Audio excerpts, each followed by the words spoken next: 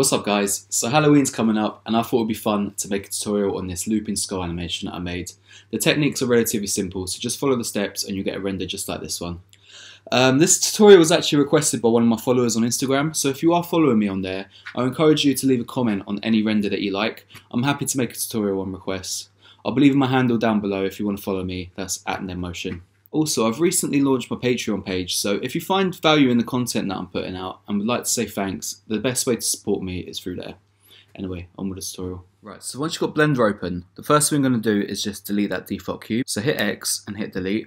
Now I'm too lazy to model my own skull, so I'm just going to go to this website that I use a lot.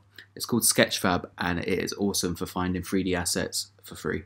I'm not actually affiliated with this website in any way, I just really think it's a good website. So just type in sketchfab.com and we're going to search for a low poly skull. And as you can see, we have loads of options, but we're going to go with this one here. So thank you Anzep for this model. I'll be leaving credit in the description. Yeah, just come to download model. You want to download the original format in FBX. Just for the sake of the tutorial, make sure you download this particular asset. I'll be leaving a link to it in the description because you might run into some issues down the line when we try animating it. Right, so once you've downloaded that, just make sure you've saved it somewhere you can find it. We want to import the skull now into Blender. So if you go into File, hit Import, and you want to put Import FBX. If you downloaded a different asset, it might be in a different format. But yeah, in this case it's FBX.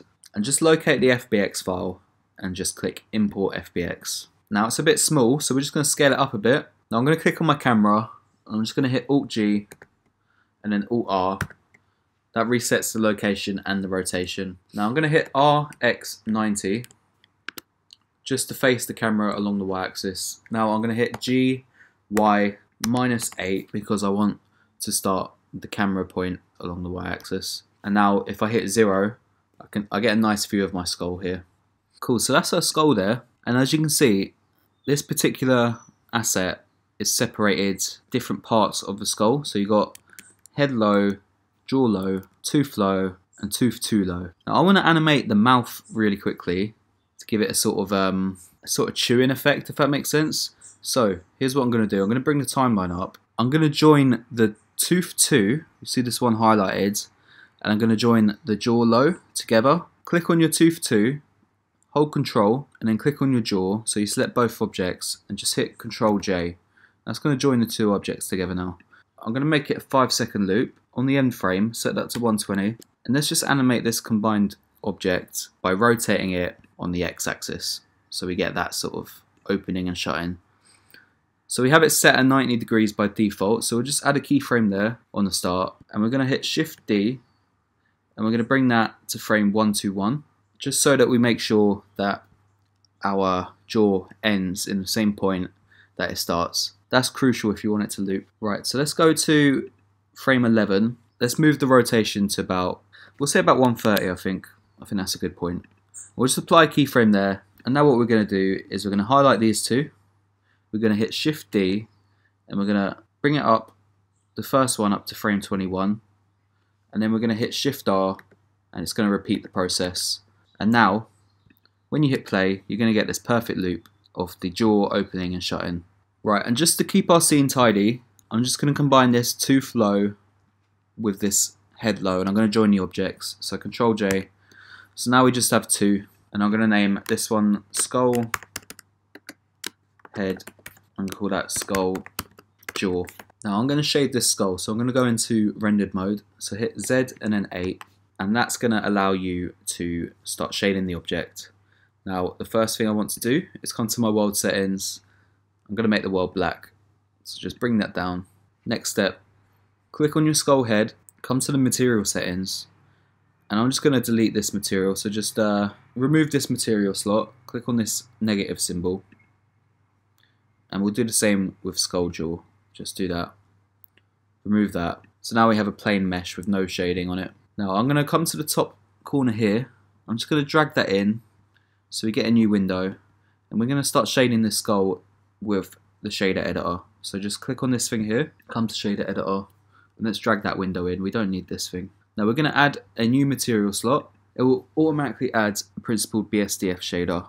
Okay, so the first thing I'm going to do now is I'm going to delete this light because I don't want there to be any light shining on the skull. I want to light up the scene using emission on the object. So just click on the light, just hit X and delete. It's going to look like the skull's gone, but it's still there. There's just nothing lighting up the scene for you to see it. So click on your skull head again. We're going to hit Shift A in the node editor, and we're going to add a shader, and we're going to add an emission shader. We're just going to pop that there, but we want to mix these two together. And as you can see, you can only plug one node into this material output, so we need to add a mix shader. So hit Shift A, add a shader, add a mix shader. Just pop that there in between the material output and the principled BSDF, and now just plug in this emission shader into the second input on that mix shader. And now you can see when you play with this FAC, you can sort of mix between the principled BSDF and the emission. So the further to the right you pump the mix shader, it goes into full emission. I'm going to give this a nice emission strength of about 8. I think that looks good, and we'll just leave that center for now. Now the mix in between these two is a bit boring. There's not a lot we can do this right now. So we're going to use a layer weight node to control the factor of this mix shader. So first thing I want you to do is hit Shift A, and we need to add a color ramp. This will just give us more control on the layer weight. So just plug the color into the mix shader into this FAC. Now this removes that factor slider there, and it lets you do essentially the same thing with these, but it just gives you more control when you start adding nodes. We're going to add our layer weight now. So if you just hit F3, that allows you to search, and we're going to search layer. Add that, pop that here. Now we're going to plug this facing output into our color ramp. And now when you crunch these in, you get this really cool effect where it just sort of emits light from the edges based on where you are in your viewport. I think it's a really cool effect. So we're going to crunch this black one in, and we're going to crunch this white one in. And now we can change the color of our emission shader. So I'm going to make it sort of orangey red, I think. And then I'm going to add another color ramp. So hit Shift A, converter, color ramp, pop that in there. And that's going to replace the color. But I want to crunch in 2 different colors just to make it a bit more interesting. So I'm going to plug a noise texture into this color ramp. So hit Shift A again, texture, noise texture. We'll plug the FAC into the FAC, and we're going to crunch these 2 dials into each other, but we're going to make them different colors. So I'm going to make that my sort of orangey red. I'm going to pump the roughness up, just crunch these in, and I'm going to make this one probably a bit more yellow, just give it a bit more definition. And you can play around with this blend on the layer weight. You can sort of use that and balance it with color ramp here. I think about there, looks good. Great. Now, only thing left to do is to link these 2 materials together. Click on your skull head, hold Shift, click on the skull jaw. You want to hit Control L, and you can select materials, and that's going to link the materials now. And now you can see that material is being applied to the jaw as well. Great. Next step, we're just going to come out of the shader. We don't need this now. And we're going to come out of render mode. So hit Z and then 6. I'm just going to turn my overlays on. Right, so we're done with the shading. So now we're going to make some more interesting animations. So we've got a skull here. Click on the skull head and the skull jaw, and we're going to hit GX2. And that just pops that there. Now we're going to hit Shift D. We're going to hit X -4 so that we have 2 skulls equal distance apart. Now I'm going to hit Shift A, add an empty, and we're going to add a plane axis. I'm going to hit GX5.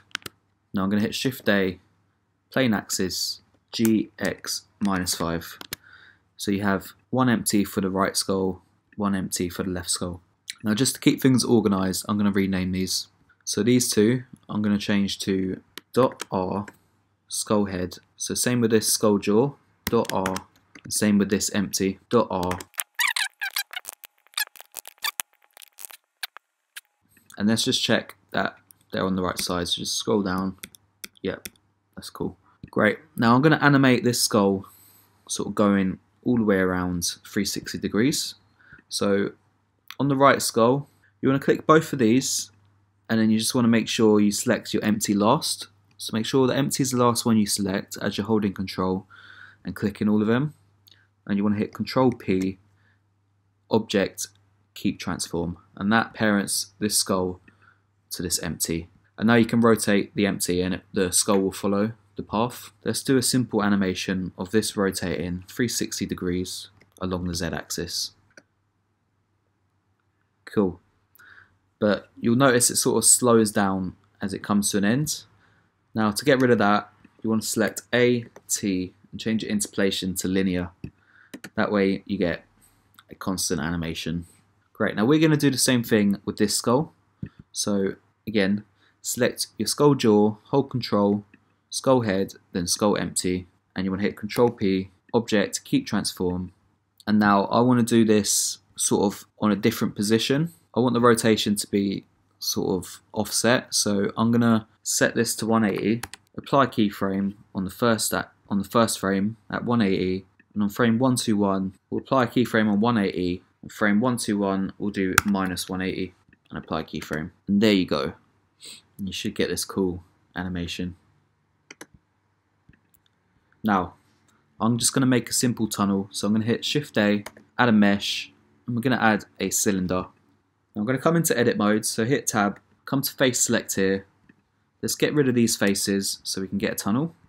I'm going to hit RX90 so that you're facing the tunnel along the y-axis where our camera is pointing, and I'm going to hit S, Y, and 8. Now if you listened earlier, we set our camera to 8, and that's why we scale the tunnel up to 8, is so that we get a perfect loop. So if you go to top view, you'll see the camera starts precisely where the tunnel starts, if you see that little orange dot. Now I'm just going to scale this along the x-axis. So scale S, X, and we're going to do that up until where the skull's sort of, and you're getting a bit of clip in here, so we're going to hit S, Z, and just scale that up a bit, and you'll see the skull's sort of travel through the tunnel. And it doesn't look great right now, but when we start shading the tunnel too, it's going to look cooler. First of all, I'm going to apply the scale, so hit Control A, apply scale on your cylinder. Now add a modifier, and we're going to add a wireframe modifier. We're going to use this to add a bit more depth into the tunnel later, but first of all we're going to duplicate this wireframe, so Shift D, so we've got two tunnels, and we'll remove the wireframe on the second one, and we're just going to scale it out a bit further on the x-axis, and we'll scale it out a bit further up, just so it sort of goes around it. We want the skulls to completely disappear through it. So I think I'm going to scale both of these in. So click on both of them and we'll scale both of them. Now next step, we're going to animate our camera so it goes along the tunnel to the end and then back again to create that looping effect. So click on your camera, come to the first frame, apply a keyframe on the y-axis, come to frame 121, 8 on the y-axis, apply a keyframe, and we'll hit A, T, set interpolation to linear. Now hit play, and you'll see the camera comes to the end and then back again. And that's going to create that looping effect. But next step, we just need to extend our tunnel. So click on your cylinder and your cylinder, click on your skulls and your skulls. So just select everything apart from the camera, and we're going to hit M, new collection, and we'll call this tunnel. So now everything's been moved to this new collection, and we're going to instance this rather than duplicate it. Now this just saves us, now the reason why we instance rather than duplicate is it just saves a bit of stress on your computer, and also it's great because any changes you make to the original object here, it will affect all of the instances. So we're going to hit Shift A, add a collection instance, and we'll just add that tunnel we just made. We'll hit G, Y, 16, and we're going to hit Shift D, Y16. We'll just keep hitting Shift R, which will repeat the process until you get about 10 of them. Now hit 0, let's take our overlays off, and you get this.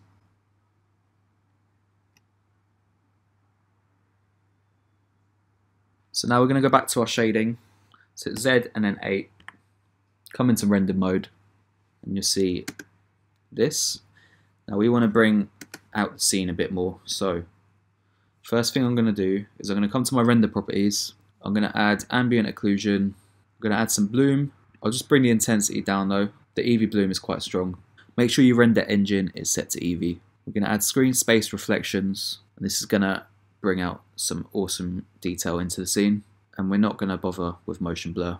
Now if you come into your tunnel collection, this is where all the objects are now. On this cylinder, I'm just going to name that wireframe, because that's the one with the wireframes.